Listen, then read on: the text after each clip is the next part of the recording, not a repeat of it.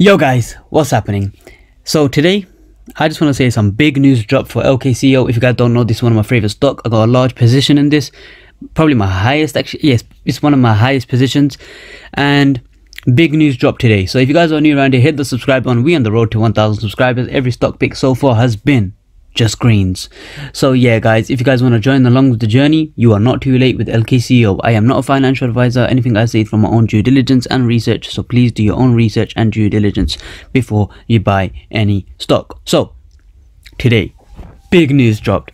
So Lkco, Lkco Technology, just before the market opened, got this news. Are you ready? Lkco Technology announces the closing of $100 million registered direct offering priced at the pre-market under Nasdaq rules today.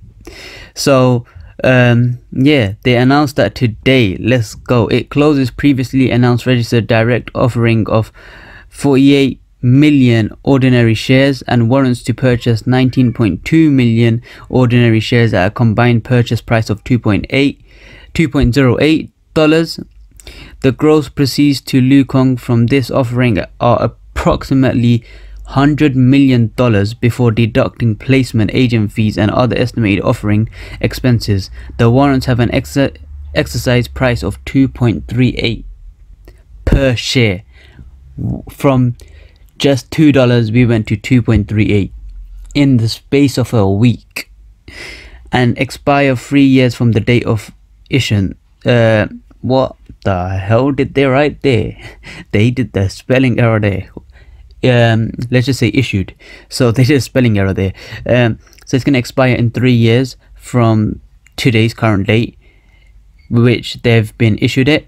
So the offering was priced at the market under Nasdaq rules. So yeah, they basically got a closing offering of $100 million, which pushed the price share up.